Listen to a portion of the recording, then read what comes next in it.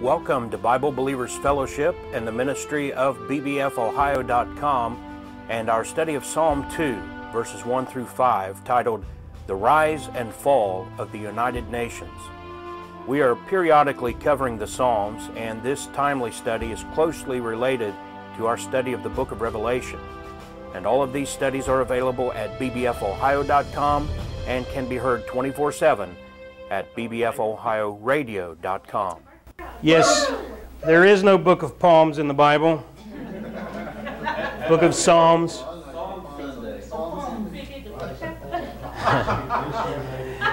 Now, this is related to our Revelation studies, and not really related to Galatians at all, but related to our Revelation studies.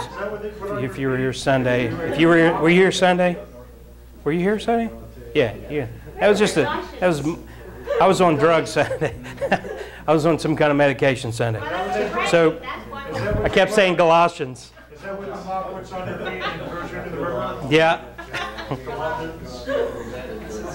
Now, does anybody need a Bible before we get started? Because this is Bible Believers Fellowship. Anybody need a Bible? Oh, somebody left a nice Schofield. Yeah, we do have a nice new Schofield that was left here. If you know whose that is, we're going to keep it here for a couple of weeks, and then it goes on eBay.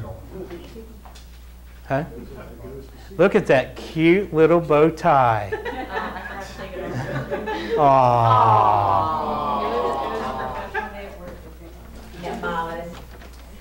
Do you want English or Spanish? There you go. She's 18 now, by the way. Did you know that? No. Some of them weren't here Sunday, so we wouldn't know that. That means if she gets arrested, she pays the bill. I'm not responsible anymore. All right, let's open with a word of prayer, and then let's get into the book. Amen. Ask Brother John, if you would, open our Bible study prayer. Okay, Heavenly Father, we just thank you for your love and your tender mercies to us, and we thank you for the freedom of having the fellowship tonight. We just pray, Lord, your presence will be Amen. Here tonight. We pray, Lord, that you give us something to think about, to feed upon, and to help us to consider the path that we walk. We just pray, Lord, that through the Holy Spirit, open up our hearts and minds and reveal to us what we need to know from your word tonight. And may we continue to encourage one another, and may we continue to be a witness for you, Lord, in these last days before we lose our freedom to be a witness for you. Yes. Just be merciful to us tonight and speak to us. We ask in your name. Amen. The title of the message is, I don't pick a title and then go run around looking for Bible verses to support it. I title this, after I've studied it, this is the gist of it. And in Psalm chapter, we call them Psalm 2, and then we had a big debate about whether you call Psalms chapters or not. But in this psalm or chapter, whatever you prefer to call it, verses 1 through 5 are an incredibly prophetic text. And I hope that as you study with us, if you pay attention and if you have the right attitude, you are going to see that that book is God-inspired. Amen. You're going to come away with a faith in that book. That's what we're here for, folks. Amen. And when you read these Psalms, a lot of them are prophetic. A lot of them are prophetic about the first coming of Jesus Christ. Psalm 22 will blow your socks off if you haven't studied that close yet. Have you ever? How many of you have honestly gone verse by verse through Psalm 22 and really given that a real close? Few of you have. I'm telling you, it's a life changer. Amen. I'm not kidding you. When you read that and you realize that was written 1,000 years before those things happened. Amen. Well, this is written about what's happening today. That's 3,000 years. What we're going to study tonight was written 3,000 years ago. That is not, you won't find anything like that in any other book. Not the Quran, not any of the other ones. Not the Book of Mormon. I mean, that's That should be in the fiction section. The Quran's not fiction, it's just insane. I mean, it's not the same as the Book of Mormon. As there's fiction in it, but it's just insane. But the Book of Mormon is just fiction. So anyway, let's get into the text. Let's read those 5 verses in Psalm 2, just beginning in verse 1. Read it with me. Why do the heathen rage and the people imagine a vain thing? The kings of the earth set themselves, and the rulers take counsel together against the Lord and against His anointed, saying, let us break their bands asunder and cast away their cords from us. He that sitteth in the heavens shall laugh, the Lord shall have them in derision. Then shall He speak unto them in His wrath, and vex them in His sore displeasure. Now that is an amazing thing to look at, because we'll come back to this toward the end, but that is not the God of modern evangelicalism, folks. You're dealing with a God of the Bible that sadly is not being preached from the pulpits. Yeah. And I encourage you, you base your relationship and understanding of God on that book. Amen. And then when you hear a preacher, you test everything by the book. Amen. Amen. Amen. That way when they turn Jesus into some hippie that doesn't ever say anything that's ever going to offend anybody and that sort of thing, you know that you're getting a wax job. Amen. Amen. Amen. And that's what most preaching today is. And folks, if I ever get that way, you just walk right out of here. I'm not supposed to be a politician. I'm not supposed to say things in a way that just everybody's going to love. I am simply supposed to tell you the truth. Give you the facts. Preach it straight. Amen? Amen. And that's sadly what a lot of people aren't getting. And you see this, it starts right out by saying, why do the heathen rage? I want to show you a clip. Kimberly Chang. Kimberly? Get out of here. Get out. Chris, we're being a little attacked here.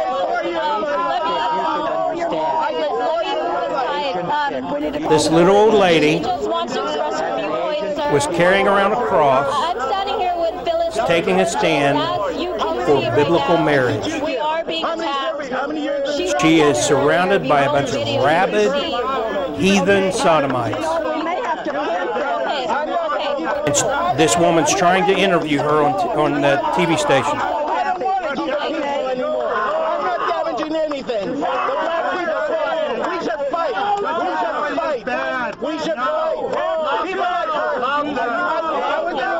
Why do the heathen rage?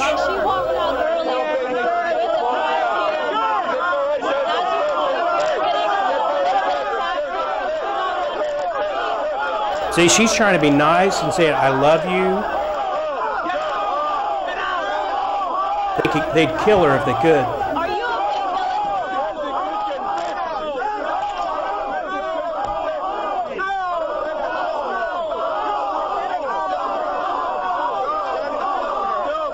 Quite obviously, there is so much noise down. We can't hear our reporter Kimberly Chang, but to get our viewers up to date here, there is a rally down there for people who were in favor of same-sex marriage.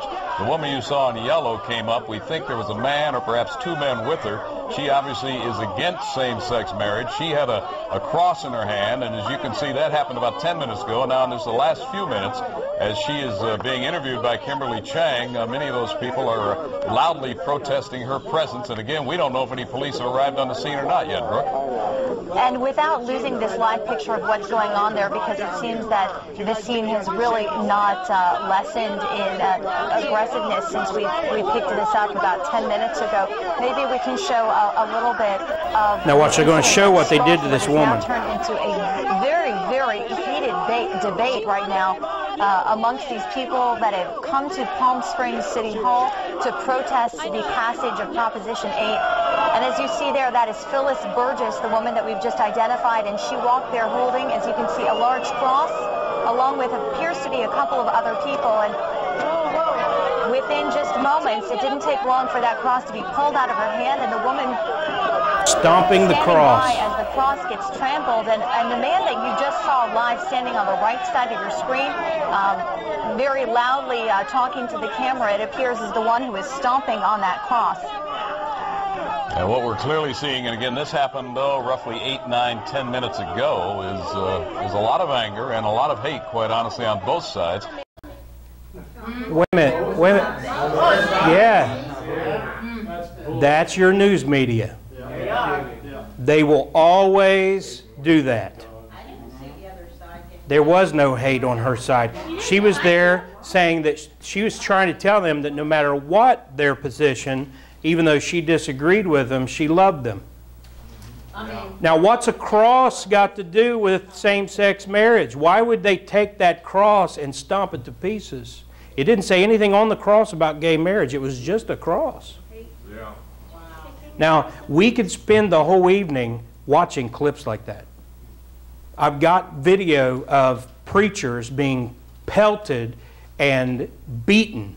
I've got one video with a guy on top of a street preacher for doing nothing more than what Josh, John, Jennifer, and Sean were doing out here today. And attacked and beaten in the United States of America. I mean, other countries, they're taking them out and killing them, beheading them. Yeah.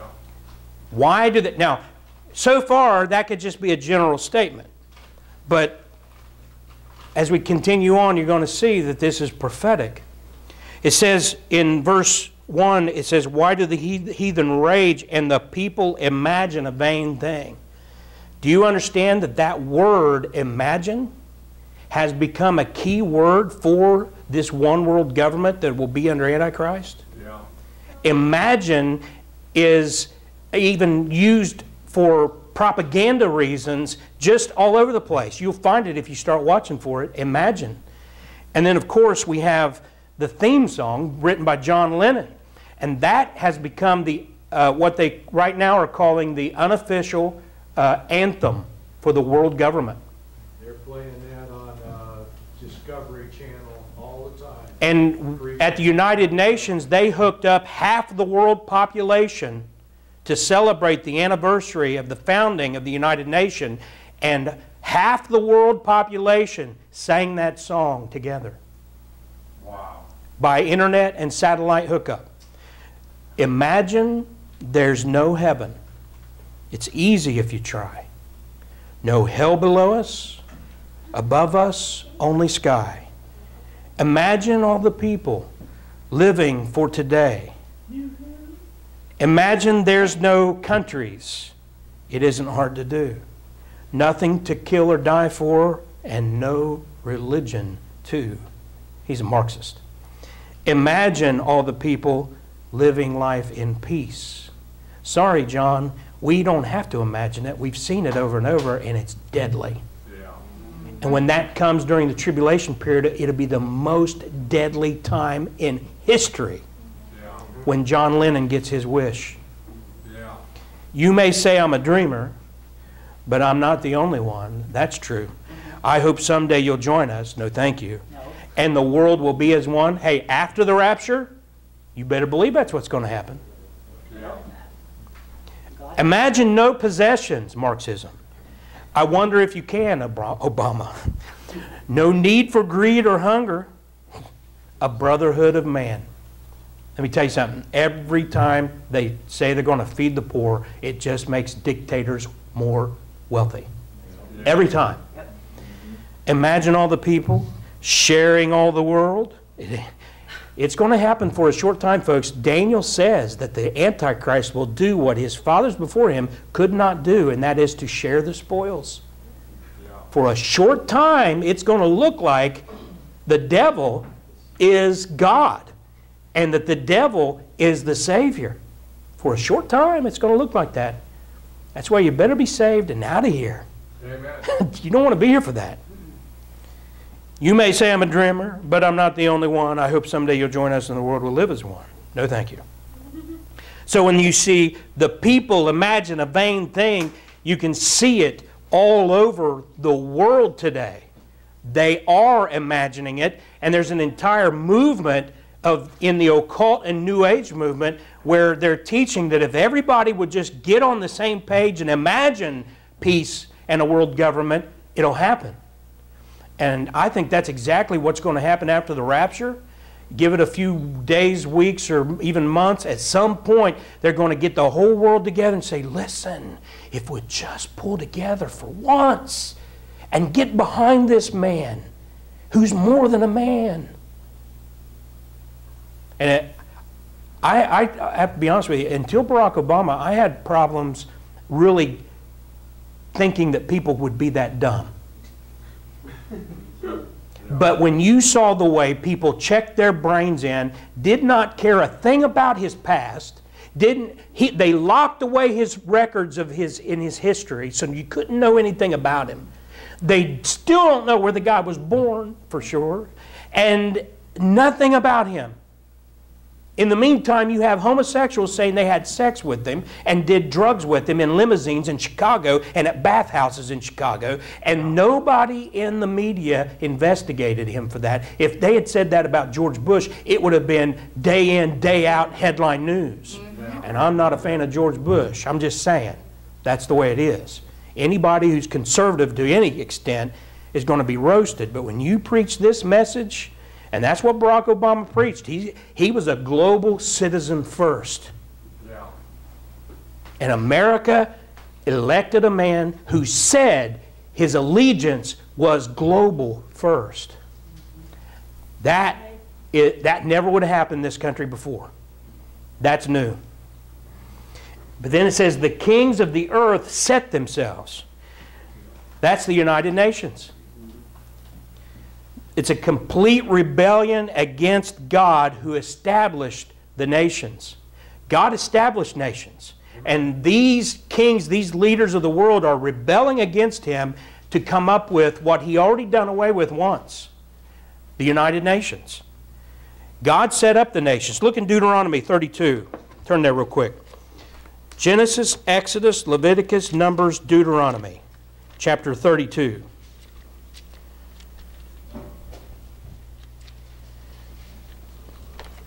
Deuteronomy 32:8, you ought to mark this. Deuteronomy 32, verse 8 says, when the Most High divided to the nations their inheritance, when He separated the sons of Adam, He set the bounds of the people according to the number of the children of Israel. That's an amazing thing to read right there. Amen. That's why I believe, and a lot of other fellows preach, that during the millennium there'll be 12 nations. The world will be divided up in these kings have come together under the Club of Rome, and they have a 10-nation confederacy. And the Antichrist is going to rip 3 of those out and replace them and sit at the head of 7. God's going to have 12. Amen. Keep that in mind. Everything you see Satan doing is always a counterfeit of something that's real and true.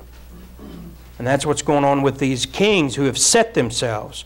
And Deuteronomy 32:8 says that God had divided them and given them an inheritance.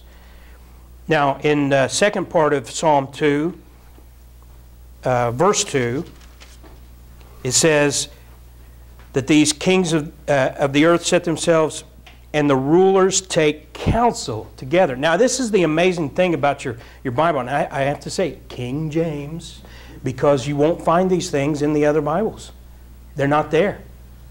And one of them is this taking counsel. And a lot of the translations, I don't know about all, I haven't checked them all, but a lot of them have ripped that out. The kings of the earth take counsel. Now think about that. Have you ever heard of this? The United Nations Security Council. Yes. That is your world government, people.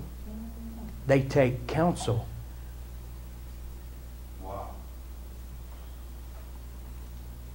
It is Satan's desire to undo God's sovereign rule and to create a new world order. Satan wants to counterfeit the millennium. And he knows he's got to do it beforehand. Yeah. He's been trying since the time of Babel. Nimrod was the original Antichrist. Did you know that? Yeah. The last Antichrist is a fulfillment of the type that we see in Nimrod. Now look at Genesis 11 where that happened.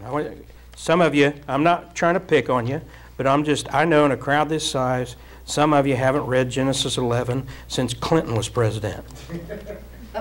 Shame on you, but you're going to read it tonight. Get in this book, people. Get in this book. Amen. Get addicted. Amen. Amen. Genesis 11. Beginning in verse 1, it says, "And the whole earth was of one language and of one speech." Do you realize how close we are to that right now? By means of the internet and software technology, communication has all the walls have almost totally been broken down. There are very few people in this world. I can understand. I go on Facebook and I visit pages from China, Korea, the Philippines, and I just copy it and paste it in the translator, and I know exactly what they've said. And I can respond by typing what I want, and then it gives me, and I copy and I paste it on that Facebook page. I'm talking in tongues. Cool. On the internet. Verse 2, "And it came to pass, as they journeyed from the east, that they found a plain in the land of Shinar, and they dwelt there." That's Babylon. Shinar. Verse 3, "And they said one to another, Go to, let us make brick and burn them thoroughly. And they had brick for stone, and slime had they for mortar." Now read verse 4 with me. "And they said, Go to, let us build us a city and a tower, whose top may reach unto heaven, and let us make us a name, lest we be scattered abroad upon the face of the whole earth." That is exactly what you'll see, and I didn't think about it until just now, but I should have. If I had my old computer, I have the picture on there. Go look up what the European Union building looks like. It looks like the Tower of Babel. The unfinished tower, it actually looks just like that. And these people who are heading up this world government know exactly what they're doing, folks, but they think they can win. And they are mimicking the Tower of Babel that came together and said, "Let us make us a name." Now verse 5, read that. "And the Lord came down to see the city and the tower which the children of men builded. And the Lord said, Behold, the people are one, and they have all one language, and this they begin to do. And now nothing will be restrained from them which they have imagined to do." That's too much. I can't cover it tonight, folks. That one verse. I mean, let's just look at what it said real quick. A people is one. Or it says the people. The people is one. They have one language. We're there. And this they begin to do. This is God speaking, folks. And look what he says there. Now nothing will be restrained from them, which they have imagined to do. Wow. Imagine there's no heaven. And think about this, folks. God said that. Whenever these cocky, arrogant people tell you that they're going to make this thing called a singularity, where they bring robot and man together, it's only a matter of whether or not God allows them to live long enough to do it. They will do it if God gives them enough time. If he tarries long enough, it will happen. He said so. Well, how could we ever get in a world where it's going to be, peace, and everybody's going to eat, and everybody's going to have clothes and everything? They'll do it. They're going to do it. But because it'll be godless, it'll blow up in their faces. But they will do it. And the longer my grandparents can tell you that when they were 20 years old, if someone had told them what life would be like right now, they would have just laughed you out of the room.